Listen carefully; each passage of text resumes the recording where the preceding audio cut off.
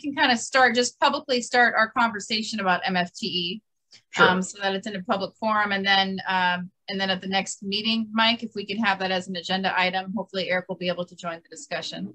And what would you like, I guess the question is, what are you asking from the administration to deliver, or is it just a committee topic? I think we can just make it a committee topic. I think that what we can do, what Jeff and I can do, and Eric, is we can look at the past presentation.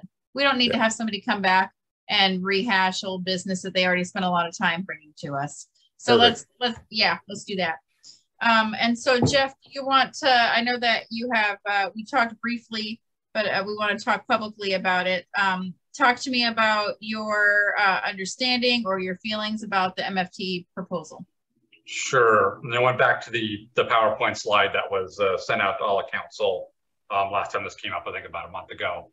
And there are 4 items that were laid out, 1, 2, 3, 4, and they were kind of from the number 1 had, I think, the most agreement, to 4 probably the least agreement.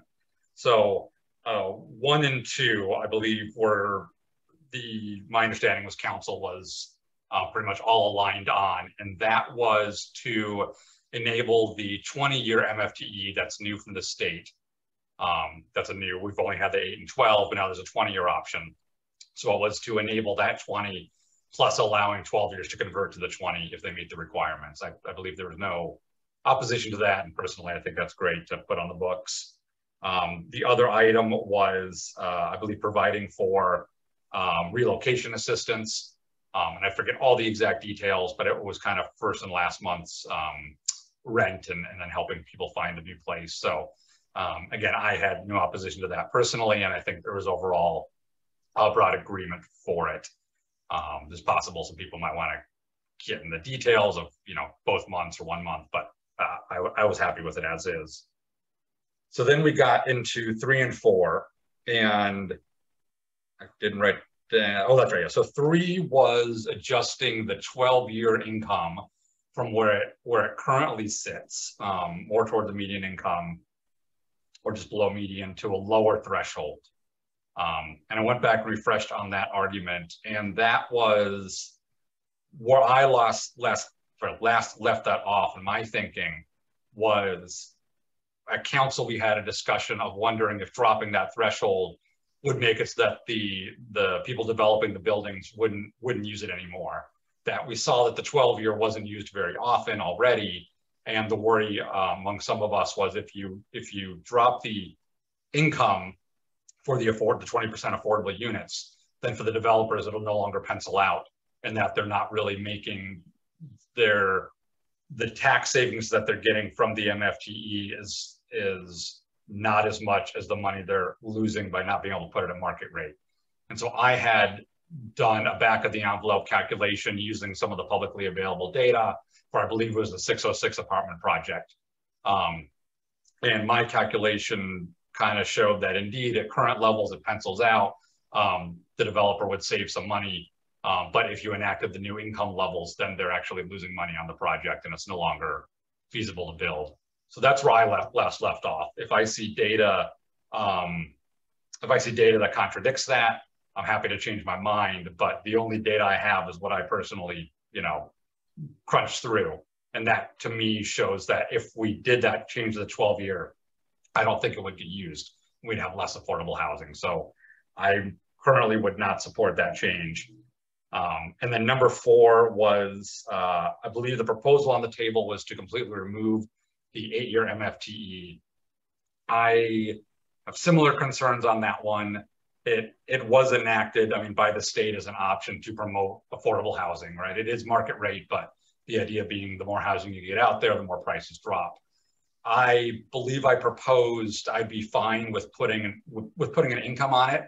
I think a lot of the community hesitation on it was that the 8-year, there was a perception that it's going towards higher end, call it luxury apartments, condos. I don't currently see the data supporting that, but I would have been happy putting an income restriction on it and say, okay, let's put an upper income of 20% above the median, somewhere in there that really defines it as market rate. I believe a problem there that I've heard from talking to some folks is that would place too high a burden on the city staff to track it. because there's so many that use the 8-year exemption. So that's my current understanding. So I would currently lean towards not getting rid of the 8-year. I think it's still doing good and actually creating affordable housing from what I've seen. I would consider that income limit change, but I don't, it doesn't sound like that's a feasible option. Right now it's black or white, keep it or get rid of it. So if those are the two options, I would lean towards keeping it at the moment. Thank you. And so, and I've done some research too on this, and, there's no easy solution for affordable housing for the houselessness crisis we have. What I do have some research on is that there's really no proof that rents will lower or stabilize when more housing is enacted. In fact, it goes the other way, that rents continue to increase in communities where, where more housing is built. And so if you were to come to me and tell me like, yes, like if we, we have more housing, that rents will stabilize or maybe even lower, because that's the concept. The concept is, free market, right? But like we're in a capitalist society, and there's just no data that I can put. I am open to data showing that rents do stabilize or lower when more housing comes up in communities. So we have those two sides, right? And so that's why this issue got super sticky, and why I think we need to have a discussion amongst the three of us to try to find some consensus, and also not bring any additional burden to administration for having to have a code that they just don't have capacity to enforce. So I appreciate, Jeff, that you've done that legwork to talk to Andrea about what DCD has capacity to implement, right? I'd like to see your numbers, like how you rough penciled it out. Did you do that at a meeting at some point in time you presented it, or do you just have it on the back of an envelope there, sit in front of you? No, I wrote it up formally and sent it out to council and mayor. So it should be in the email. And I do remember that. If you might be able to forward that to me again, so it's at the top of my stack. Sure. I remember you sent that out. That'd be great, so I could look at that again. But and that leads me into my next topic, which was the REIT, the 350K that you presented in that white paper that you sent us, Mike. If council doesn't approve this change to the MFTE, which I'm not sure where we're going to lean towards. That's why the three of us need to try to kind of come to a consensus on it, because we're all representing three different value systems, I think, and I think we represent the voices of council as far as the variety of our lenses. But if we make no changes to MFTE, we've got to have some kind of solution. So I guess I was just, we're already implementing home funds, the CDBG. We're doing, I don't know what we can do with that for affordable housing. I have no idea what the projects that we can implement from the new legislation for the 350 and REIT. So can you talk to me a little bit about REIT and how we can possibly use those funds for affordable housing programs? Oh, you're muted, my friend.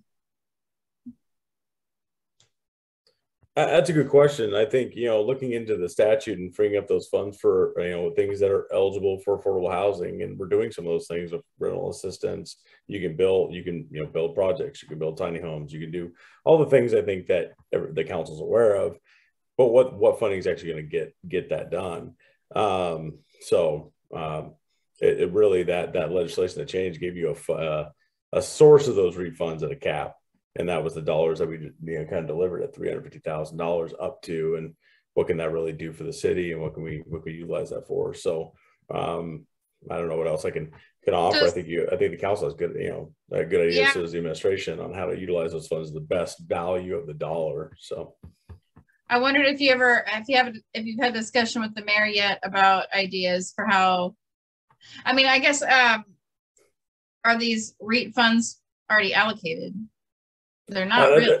So there's a good question. That's a great question. I think earlier tonight you heard a $1.1 million overrun on a project. So those REIT funds, I would say, are essential to the current existing structure that we're operating under. If we've got a project that has additional needs, that has cost overruns, and we want to finish that project, REIT is our source of revenue. REIT is our source of revenue to fund that gap. Tonight, we tried to go a different direction with other restricted funding. So I think those are valuable dollars where we don't know where we're going to be in 12 to 18 months with the recession hitting to be able to finish the projects we've already committed to.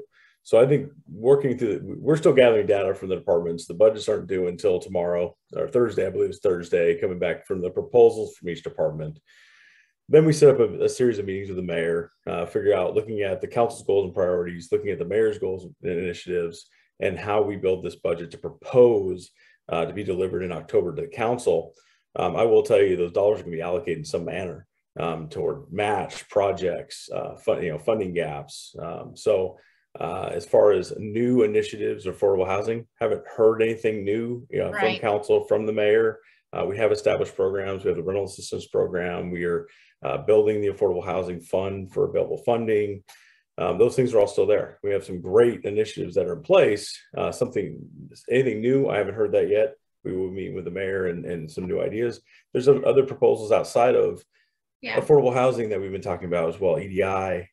So a lot of different programs and things that are coming, but we're still pretty far away from putting that all together and having a package to deliver. So I think that the community has been, there's a lot of community asks, but this is a big community ask, is to help with the houselessness crisis and affordable housing. Jeff, I don't know where you sit with this. I don't know if 350K is really, it's not that much out of the REAP funds, is it? I mean, not to say that we would use that entire capacity for affordable housing, but how much of the percentage of our projected REAP funds would that be for next year? That's hard to say. I'd have to run what we're calculating. I think we're at $2 million for projected revenue in REAP, so you can do the math, what that looks like. So about 15%. I mean, I'm just spitballing it. If 15% of our REAP funds were allocated for affordable housing options, I think that the optics on that would be amazing for the requests of the community, whether they're complaining about houselessness or or they want more resources for it. And there's a need. So, I mean, not to say we have to recreate the wheel. There's other programs that we can put it towards. Exactly. And that's what I would ask as we build the budget. Our job is to show you here's the consequences to be there, like the pros, the cons, is to have what do we want to use the funds for? We want to maximize our dollars. So any program that we're trying to fund, we're looking, okay, what's the deliverable? And so do we reinforce a program we already have in place? So like rental assistance, the rental assistance program, there's HUD CARES funds that went into that, our own $100,000 that go into it, the BHA's match that goes in that program, and also an allocated portion of the ARPA funds was $500,000 to fund in that program. We're still trying to get feedback of, okay, where's their capacity? What are we seeing in that program? And so at what point have you hit your I don't want to use, critical mass of funding that program, but you fund it more? Is there more need there still? So maybe that's where these funds can go toward, or is it something else? Is it, what we know is that, sometimes, what we know is that I believe it was $5 million in vouchers are going unused because landlords aren't accepting them. So programs like that, we wouldn't want to just for optics put money towards, right? So what's functioning, what's working. My preference, this is my personal preference, is that we find, secular resources that can assist, the BHA, resources within our community structured resources that are working, that are at capacity, that have a wait list, that need, there's people, that are on the wait list that can't get the funding for things that they can actually put into practical use. Some of the, rental assistance and weatherization and things like that. So where can we beef that up while we have this temporary legislation in place? Is my thought. I don't know. And those things internally are at work. So we have partnerships like community frameworks and home builders. And community frameworks would be amazing. We've partnered with them historically. We have KCR. So all those things are in the works. So that is in the budget. That is part of the budget development is where's the need? Where are we hearing from our partners? Are they asking for resources? Last year we were able to pivot during our CBG discussions and be able to say, hey, we can fund this whole program request because we have ARPA dollars available that is eligible for these 3 programs, not all of them, but these 3, so we can fund. So we're always doing that.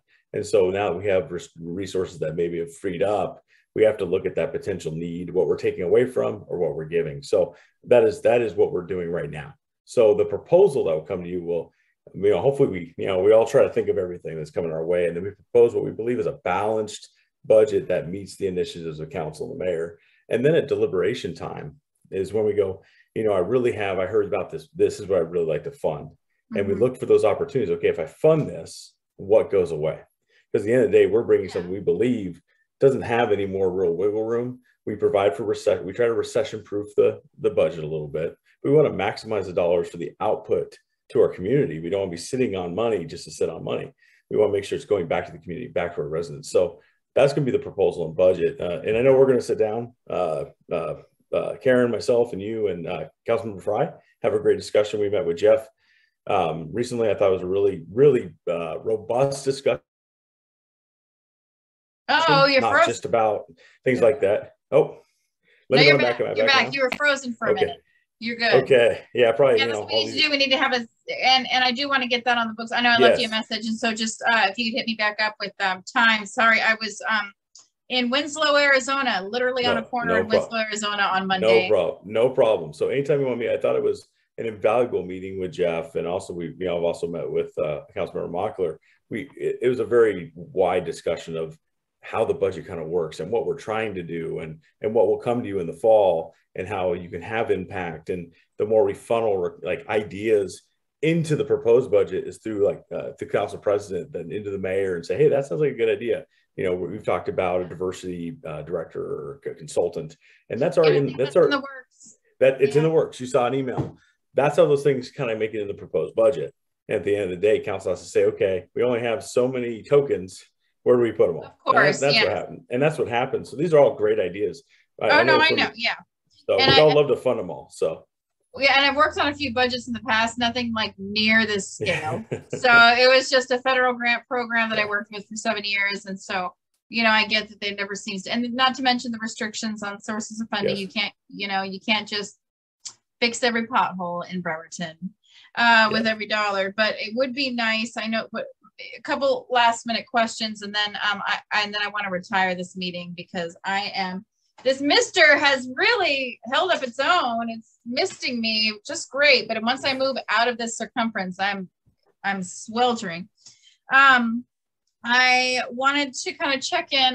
Something that somebody had mentioned is that there wasn't a lot. I know that tertiarily, is that a word? I just said it. We're gonna make it a word. That there were other affordable housing allocations within the budget. When it came to affordable housing, there was a small line item. And so I guess, and just knowing how robust our, basically, we put a lot of wording into the affordable housing line item for our goals and priorities, right? Mm-hmm. So I just want to make sure that we're delivering something to the community that honors our goals and priorities and that asks from the community to assist people who, vulnerable folks. And my hope is, of course, that that's balanced out with the funding for the Arts Commission, but not so much that it looks like we're just giving a bunch of money to arts and not to the people that need it the most that are vulnerable. You know what I mean? No, and that's obvious. Definitely. That's not something I probably didn't even need to say to you because you're a professional. So right. And to quick respond on because we're kind of on the record here, there is a little bit of a misnomer in our funding structure. So you see an affordable housing fund, and I think if I was a community member, I'd think, oh, that's all their money for affordable housing. Right. It's not. Right.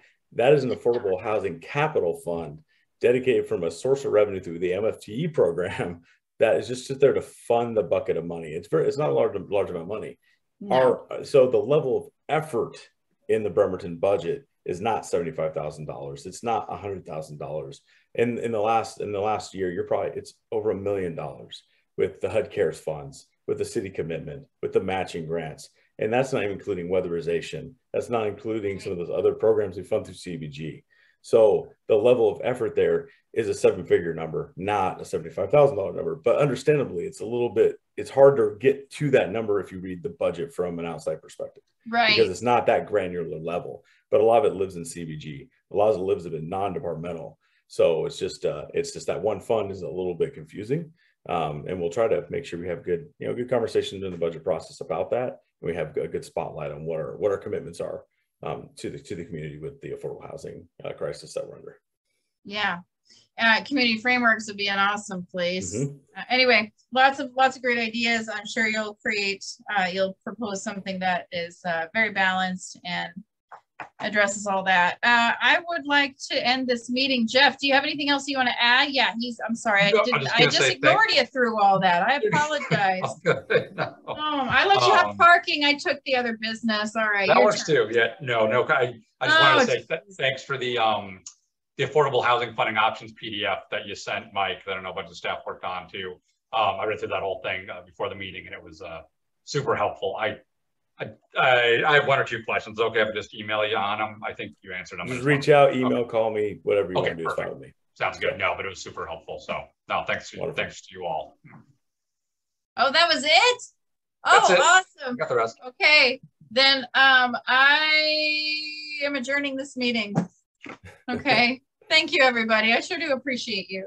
Thank you very much. And Jennifer, just reach out. Let me know when you want to meet. We're open. Thank you. Just send me an email. Actually, my iPad isn't even working right now, but I'll ping you in the morning and just let me know whenever you get a chance. And we'll try to meet before I go on vacation. So. Oh, when are you going on vacation? I've got a few weeks. I've got heading down the Oregon coast on the, it looks like the week of the 8th. We can do 8th and back the 16th. Well, I would love to get in on a day when Karen's in Monday or Wednesday as soon as possible. And so hit me up and we'll figure it out. And I appreciate you. Everybody have a wonderful rest of your day. Stay cool, hydrate, eat ice cream. Thanks all. Bye.